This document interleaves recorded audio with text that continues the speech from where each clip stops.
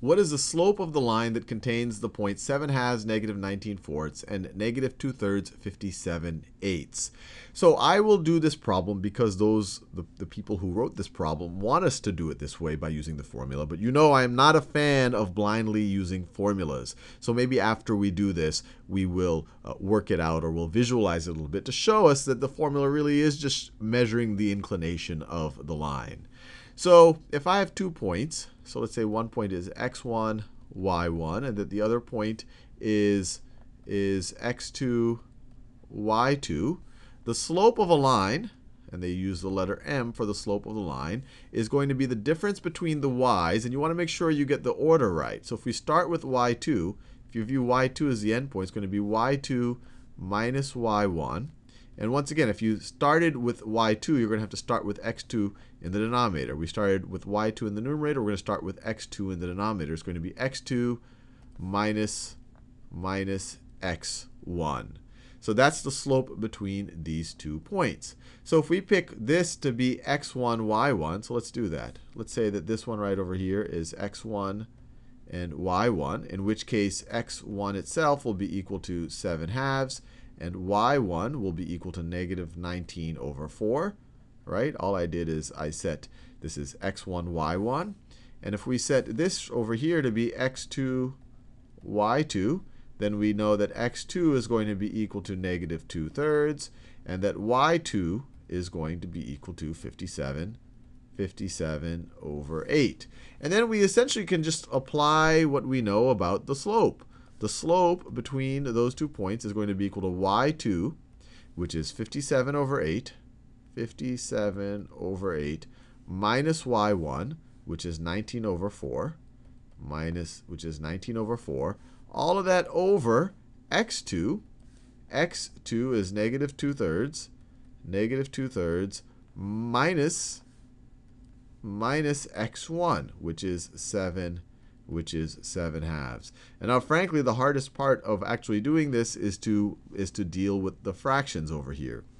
So let's multiply. There's a bunch of ways that we could actually think about doing it.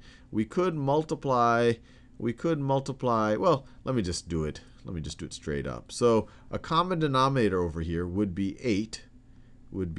So this is 57 over 8. Let me do it in that same color so we don't get our math mixed up. 57 over 8. And then if I were to write 19 over 4 with the denominator of 8, I multiplied 4 times 2 to get 8, so I have to multiply 19 times 2, so I get 38. And then that's going to be over, a common denominator over here is going to be 6. That's their least common multiple. So negative 2/3 is the same thing as negative 4/6. 3 times 2 is 6. Negative 2 times 2 is negative 4. And then negative 7 halves over 6, if I write it with a denominator of 6, 2 times 3 is 6. So 7 times 3 is 21. And so now I can simplify. This numerator right over here is going to be equal to, let's see, 57 minus 37 would be 20. So this is going to be 1 less than that because I'm subtracting 38. So it's going to be negative 19. Positive 19. Positive 19. 57 is clearly greater than 38. So 57 minus, so it's 19 over 8 over, I'll do this in pink, negative 4 minus 21 over 6 gives us negative 25 over 6. And so I have 19 over 8 divided by negative 25 over 6. When you divide by a fraction, so 19, this is the same thing as multiplying by its reciprocal. Multiplying by negative 6 over 25. And let's see, we can do some simplification right over here. In the numerator and the denominator are both divisible by 2, so let's divide them both by 2. This becomes a 3. This becomes a 4. And we are left with 19 times 3. 19 times 3 is going to be 3 less than 20 times 3. So it's going to be 57. Yep, 30 plus 27. So it's going to be 57. Let me write it over here, actually. It's going to be equal to 57 over 4 times 25. That's pretty straightforward.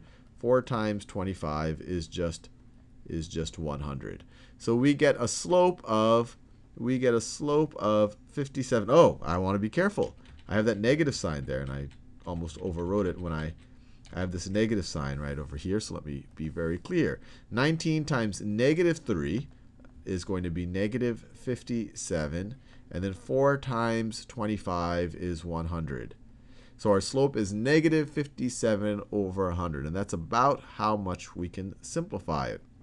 And we are done. And I encourage you, if you have time, so that you get a sense for why this is working out, plot these 2 points on a coordinate plane, and you'll see that this thing right over here, y2 minus y1, that really is just your change in y. And you'll see that the x2 minus x1 really is just your change in x. And I also encourage you, take this point as x1, y1, and take this one as x2, y2, and you'll see that you'll still get the same result. As long as over here, in the numerator, we took this guy minus this guy, in the denominator, this guy minus that guy.